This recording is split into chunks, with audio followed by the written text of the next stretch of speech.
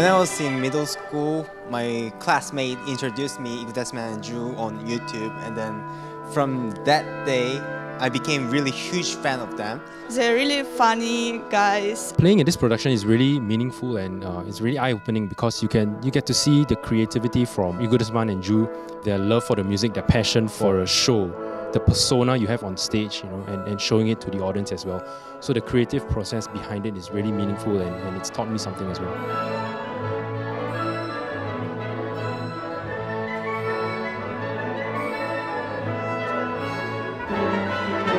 The experience working here at the Singapore Conservatory was really amazing because your pupils are very, very gifted actors.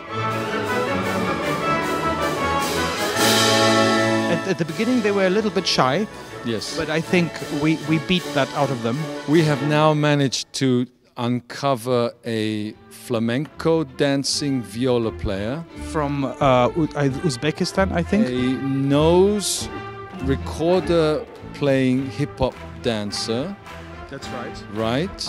An improvising jazz blues violinist. Violinist. So we have a crazy percussion player. Yeah, we have a lot of hidden talents. Dancers, people dance. We have some nurses, some women who like to marry us. It's been crazy. Yeah, it's been a crazy week. The concertmaster has shoes with different colors on. Yes. There's also a guy that keeps on coughing all the time. I don't know what his problem is. Yeah, we hired a soloist from the orchestra and he's got a cold. He can't even play. Very unprofessional to come with a cold. And then, of course, the concertmaster actually takes away the orchestra and conducts himself instead of us. Very obnoxious. Yeah. He's quite arrogant. Embarrassing. Very embarrassing. Yeah. But we love being here.